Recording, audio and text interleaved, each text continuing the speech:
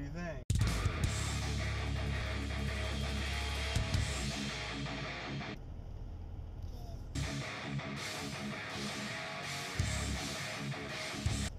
Good. Alrighty then. Good morning, everybody. It is January 15, Wednesday, 2020. And I am headed into work for the day. Just dropped Grant off to his mom. She says she's feeling better. I don't know if I mentioned it, but I think it was yesterday. His mom asked me how Grant was feeling, and she said that apparently we all have the plague over here. So apparently, I guess she was really sick on Monday.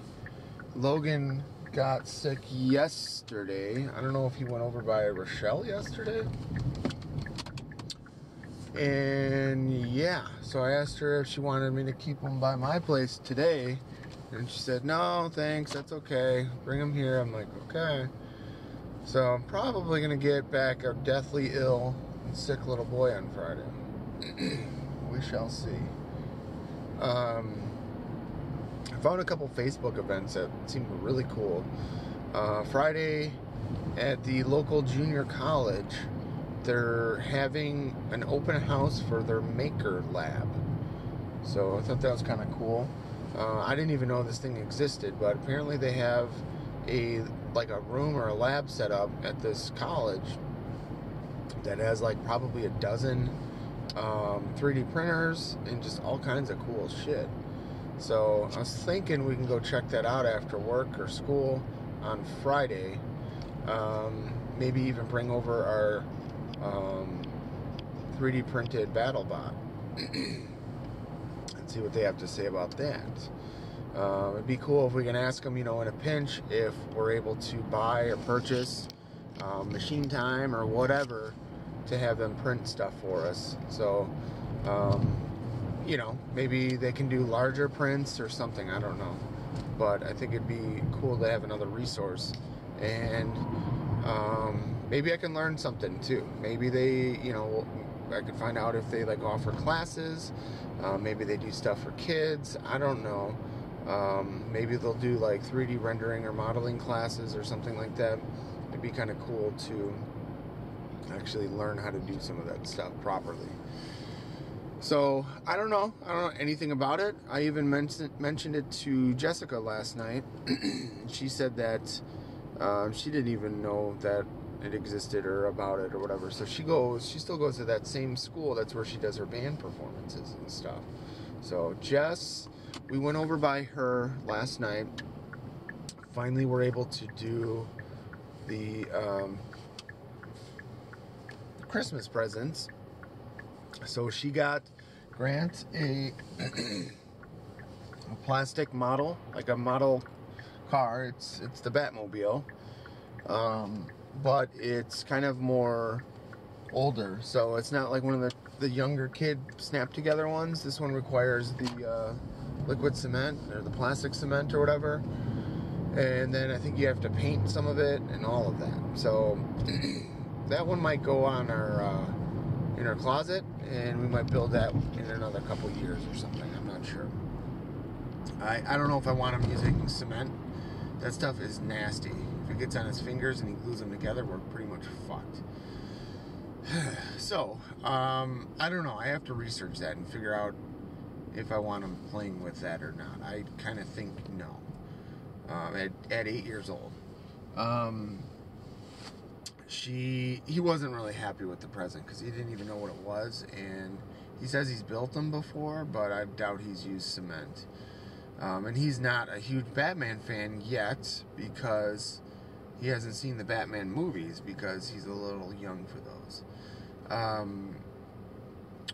So we are going to so then Jess got me, or made me, paint by numbers painting. And it's really, really nice. It's a sunset scene with a little rowboat in the foreground. It's really pretty, and she wrote me a really nice message on the back of it. Really nice. So, she's amazing. She's doing better. She's been working on keto diet and stuff, so that's going well. Last night or yesterday, the timing belt and pulley set came for the BattleBot, and I mentioned it yesterday, but I tried installing it. The pulley fit perfectly on the weapon bar. So I did measure that ahead of time, so I wanted to make sure I got the right pulley. So, and I did. And then the belt is too big now.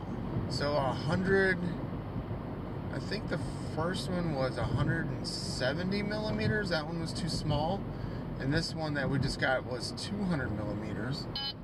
And that one was too long now. So I ordered, FingerTech is actually on Amazon. So I ordered,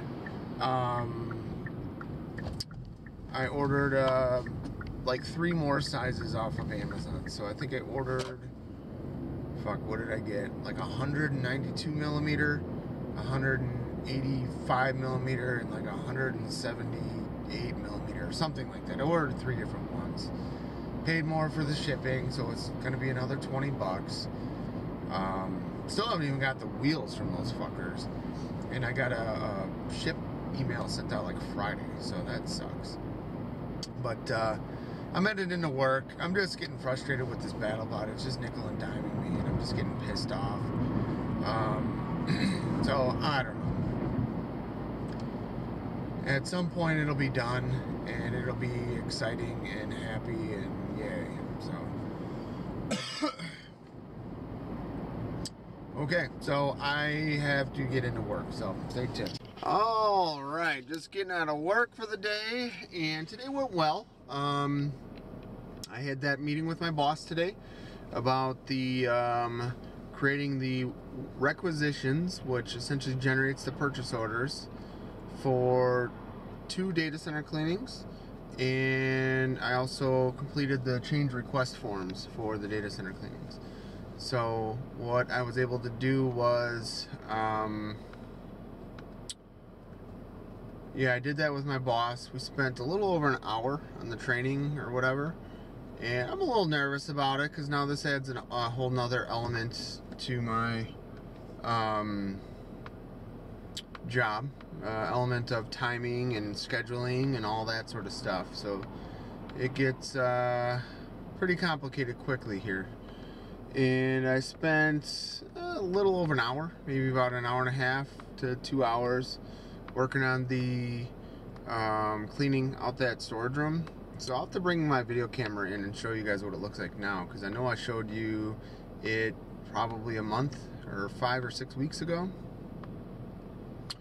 and it's much better now.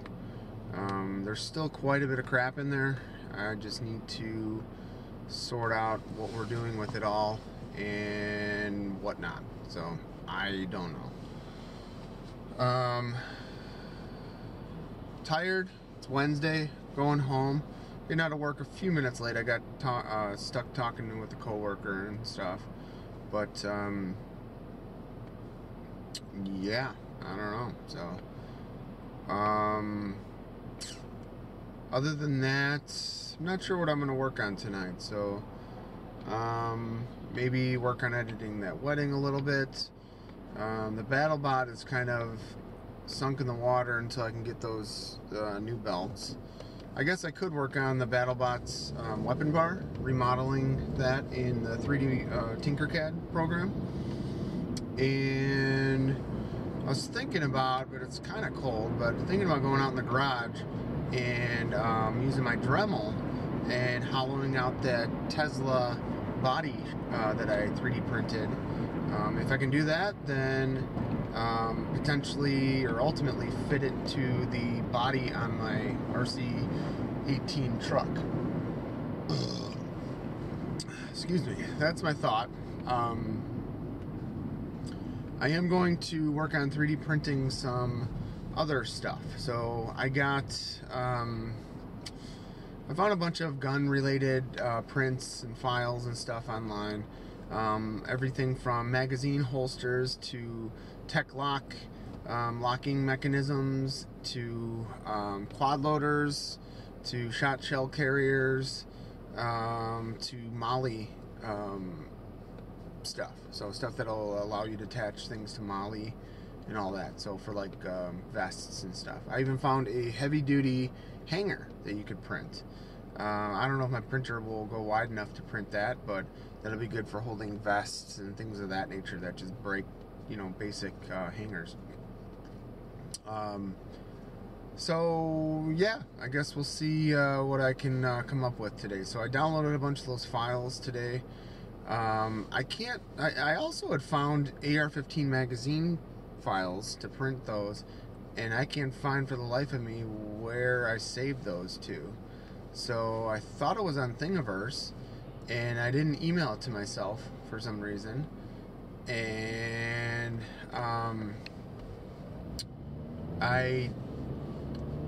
it doesn't look like I saved it to like a collection or whatever they call them in Thingiverse. So I'm just like, okay. So I don't know what's going on with that. So yeah, we'll see. I might get home, kick up my feet, and end up just calling it a night and not doing anything, just sitting on my ass. I don't know. It's always a toss-up, right? So that's it. Stay tuned for more. All right. Another one of my tasks to do. I wanted to carve out this Cybertruck body that I 3D printed, and see if I can get it to fit onto my RC18T. I will say that kind of sucked. That was a whole hell of a lot of work, and it's not even really like clean or done. I mean, when you look at it from top side, it's okay, I guess, but I mean, you can still see like it looks like slag in the wheel wells and stuff. So I'm gonna go see just how far off this is before I keep digging on it. I know the shock towers are gonna be basically coming through the bed, the truck bed, but I mean, that's all microscopic PLA plastic. I'm probably breathing it in. Awesome. All right, here we go. Can you move? Thank you. All right, this is roughly what it'll look like. I'm kind of really excited about it. I feel like it might be just a tickle bit too wide, and that the tires might rub. But I mean, for an old RC car, I don't really care. I mean, I don't know. The only other option is to like cut like a huge chunk out of the side so the wheels can clear. So it's still riding a little bit high. What I'm thinking of doing is making it or cutting it so that those front shock mounts or clips or whatever actually come through the hood. And the back ones are way more tricky. So what I could probably do is cut like a notch, like maybe, I don't know, an inch wide across the entire bed, and that would allow the shocks to kind of go up into the bed area. So that's kind of just my thought. And then that would bring the back of the truck body down just a little bit. Probably even with that or something, I don't know. It'd be cool almost if I could do it so, oh, never mind, I was gonna say cut it so just the shock mounts come through, but it's kind of all one piece. What I'm gonna do is research and see if anyone makes like standoffs or something that go on here and like extend those up, because I'm not sure. You know, it'd be actually probably best if I could just install it this high up in the air. Yeah, the electronics would hang out a little bit underneath there, but I could either make like a black bracket or something that kind of goes across there and hides it, or just leave it. You know, then it almost looks more like a monster truck, and then the wheels would probably clear better too. But kind of digging it. I like it. You know, it's different. It's all custom. I did drill a hole in the top for the antenna, and let me show you kind of maybe in better light, but that's what it looks like. So to probably finish it, to get these front shock mounts to come through, these actually stick up or protrude. I would probably just clean this out a little bit. This is the front of the truck. Clean this out and then just drill like 2 holes, like one on either side, just inside those wheel wells. And it would have to be relatively precise, but I think that would be pretty awesome. Fitment, clearance, everything is good on the middle, and then it just comes down to the back. And kind of the issue with this 3D print, or just the model in general, is the truck bed. So I didn't even think about it, but if the truck bed would have been like flush, it actually probably would have worked better as an RC body, because it kind of stair steps in. You can kind of see it. If I hold it this way, you can see it's literally like a stair step on the inside of the model. Well, I guess it does the same thing. Step down. So like I said, I can maybe like cut out a section all the way across the back, and that would just allow for this, you know, if I kind of do it like that, this antenna's always in the way, I could line it up and then figure out, okay, this lines up with this, slice it or cut it across here. And if I could play my cards right, no, I was gonna say, like, I mean, if you look at this, the shocks stick up the highest, but they're almost like even with these posts, these stupid posts. And I'm also having an issue with this truck, and I already replaced this. This is the gear that I replaced here, but I'm having an issue where it's slipping where it connects to the motor gear. So the motor gear is, let me see, you can kind of, it's connected to this one here. It's metal, it's gray metal, and it meshes with this thing. And it's, if I spin this, you can see the metal gear kind of spin, but it also is making like a slipping noise. I'm sure you guys can hear that. So, and the problem is this motor, you can see on the screw holes, but it's already pushed as far over towards this as I can get it. So I mean, I can try to loosen it or slide it more, but I don't know. I don't see it happening. The only other thought is to take remove these bottom screws, take a drill bit and kind of widen that that slide hole, so I can slide it closer towards that spur gear. So I don't know, because I do need to fix that. I can't really drive it at all or hard without it fucking up. So yeah, sucks.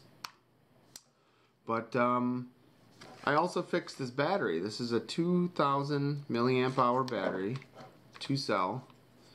And I went to test this out earlier, and I was like, oh, I got a minute. Let me just drive it around, you know, check this gear. Because I actually haven't even driven it since I replaced that gear. I just kind of turned it on, pulled the trigger, wheel spun. I'm like, okay, cool. So I was driving, I went to go to drive it around, and it was completely dead. Like, it was like weird. I was like flipping the on-off switch, and it wasn't working at all. And I'm like, that can't be good. So I'm like, well, maybe I need to charge the battery. I go plug the battery in, and I get that error message about the battery. Essentially, the battery was too low. I want to say it was under 5 volts. This is a 2-cell battery, so it's a 6 volt critical voltage limit. So that's not good. So I needed to do my super special trick. I did film it for my YouTube channel, but I had to get it up above 6 volts, and then I could actually recharge it as a LiPo battery. So what a pain in the ass. And that took a while to do, but I salvaged it. Recharged it fully. It took 70 minutes of charging.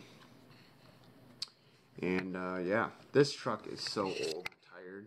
I mean, if I hadn't built a BattleBot, I suppose I could have just bought a new truck. I mean, damn. This thing is beat up. And old technology, man. So, yeah, that's my project for today. These are a couple shell carriers that I printed. And they are just, they don't fit together. There must be another piece or part I'm missing, so I gotta figure that out. Sophie is doing much better, right, baby Sophs? She is doing way better. I think she's starting to lose her pop belly too underneath here. So it seems to be the meds are going well. She's on 3 separate meds, and she's been sleeping through the night better. She's not been asking to go pee every 2 minutes and not peeing at all. So yeah, that's it. See you tomorrow. Oh, and to do all this, well, not all of it, but I use my new Dremel. This is the Dremel 4000.